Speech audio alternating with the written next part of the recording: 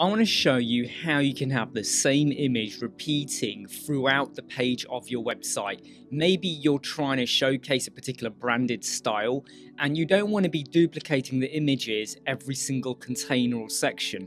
What we have over here are 3 containers, and each of these containers, they're all dummy data, right, with text.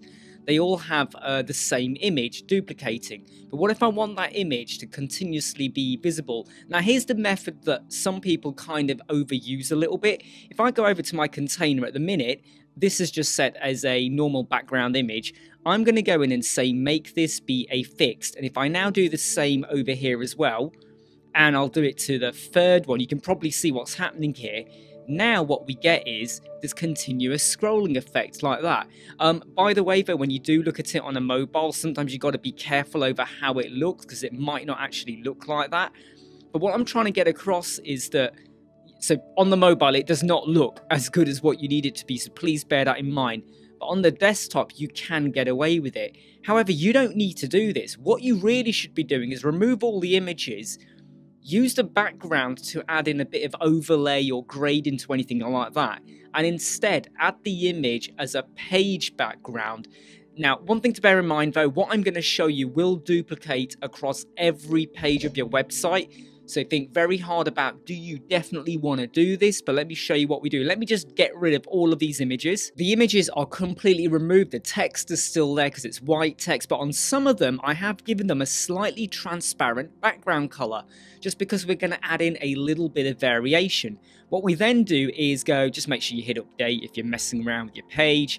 You want to go into your site settings. So hit the hamburger in the top left, go over to site settings, and down here you'll see background.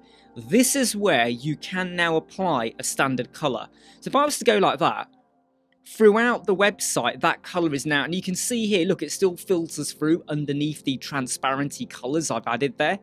There we go. But I'm not going to have a color. Instead, I'm going to go in and add in my image. So we're going to go back for this image over here. We're going to say it's a fixed. I'm going to position it in bottom left, no repeat cover, right? Kind of standard as to what you normally would do. You will notice though that, look, even if I was to now switch over to mobile, you can actually add a mobile image as well. So this can be really, really good. Now I'm going to add in an image. This is not the best quality image, but it's a copy of the image, and this time it's been made to be 1000 taller.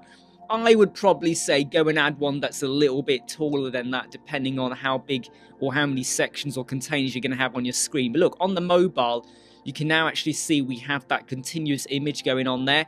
Just to let you know, in case you were wondering, well, how do I do the mobile as well? If we flick back over to the desktop, we've picked our image, okay, we hit update. If we now just view this page, we now have a continuous image. And look, we have a bit of a gradiency going on there with because I've applied some variation there in the background transparency. But that is a really simple, easy way to do it. Because what you don't want to do is keep repeating an image or adding in an image, and because you want it to always be in the background. This does not really affect page speed hardly at all. It might knock off 1%, but that is about it. But it is a really good way. If you've got a standard branded background, you might have some curly, I don't know, curly fancy pattern or something going on your screen.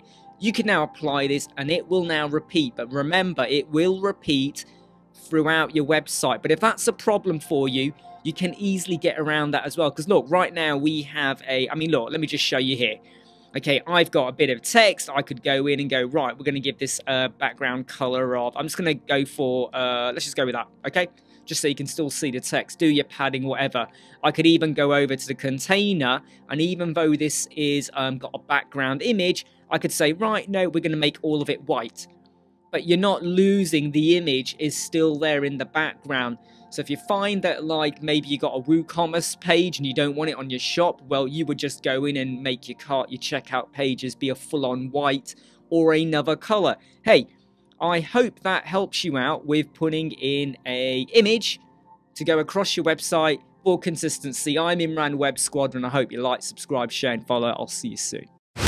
Never break, always fight, never quit, do it right, play the game, win it life, have no shame, there's no time, feel the pain, live the grind, I could change, in my mind, pick a lane, commit and climb, the only way to win it I never miss, that's fact. Taking big swings, bitch, hand me the bat. Put me in the ring, you'll go out in a bag, 'cause I sing